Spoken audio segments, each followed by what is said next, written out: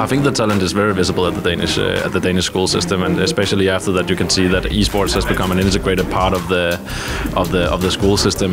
Many places you can see how it motivates a lot of students to actually go to school and do their homework and do good in school. I think we're really good at finding talents.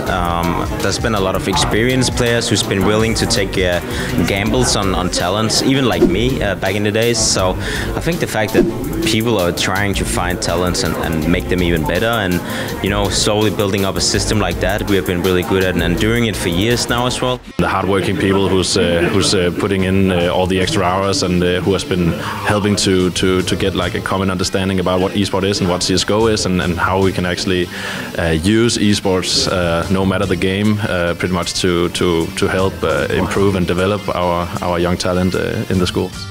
I took the opportunity and I played good and I proved that I could. Damage coming from the flames. Stewie's lucky to be alive and Magisk wants to hunt him, but does he anticipate twists this close? On the other side of smoke, excellent flash! Top player as well back in the days, so yeah, I'm just like many other Danish players, being a talent and given a great chance and actually taking it.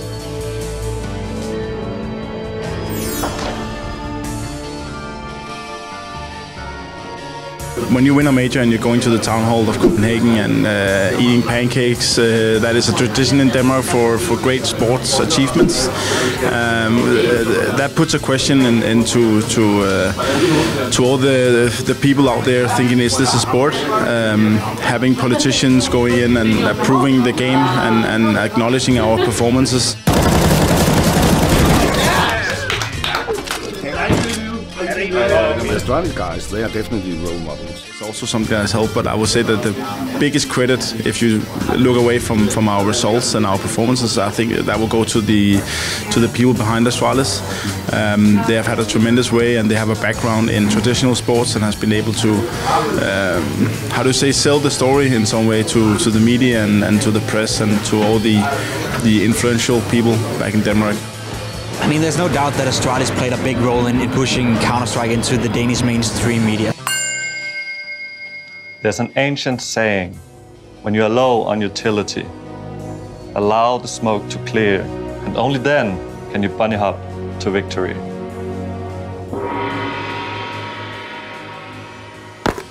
It's just the success of them, it's the awareness, it's the professionality.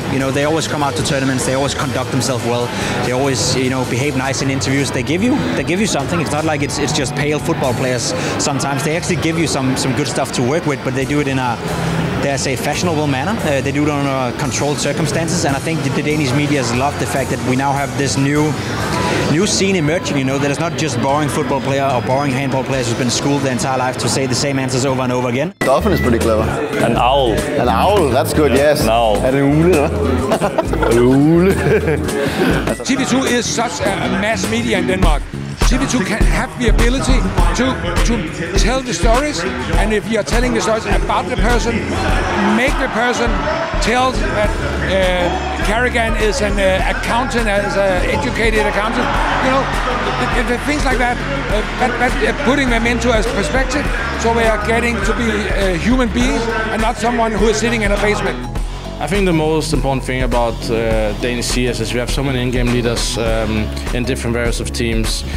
We have Emerson, we have Hunden, who takes up young players, you have Snappy in Heroic, you have Glaive, and then me on some international teams. So I think it all comes down to that we have so many great in-game leaders who have their own unique way of playing, and people just know how to play within systems. So I think that's why Danish CS is a competitive nation in CS. It was actually a popular thing to be the in-game leader in Denmark, whereas if you look at the teams today, there's so many top teams out there who don't have a designated in-game leader. Somebody just has to take the role. I mean, FaZe Clan is a great example. Potentially could be one of the best teams in the world, but right now they don't have a designated in-game leader. Nico is just, doing the role because nobody else can do it. So I think Denmark have always had the culture where being an in-game leader is a respected job. It requires a lot of authority as well. And I think, the fact that we've had so many great throughout the time, Sonic back in 1.6 as well, it's just been fostering talent, It's been inspiring people to be an in-game leader. And I think that's a big part of the reason why we have so many great in-game leaders within the Danish ranks.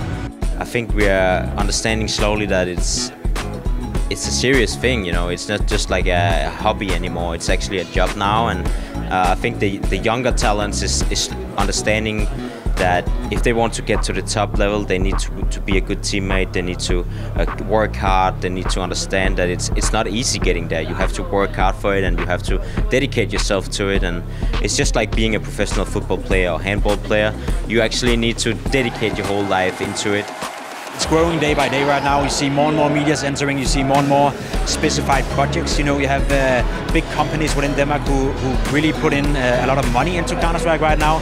Danish TV2 is a great example. They bought the rights for Counter-Strike for the next 4 or 5 years, I believe, which is, you know, a big commitment to make for a big TV channel. So Counter-Strike is going mainstream, and more people want a piece of that cake, and I can't see it go anywhere within the near future.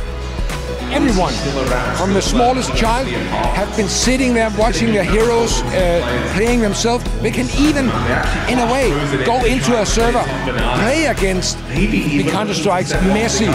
Hey, you can't go into Camp Nou from the street and play against Messi. You can do that in this sport, and that's amazing. So let's bring it out against the roof. No doubt about that.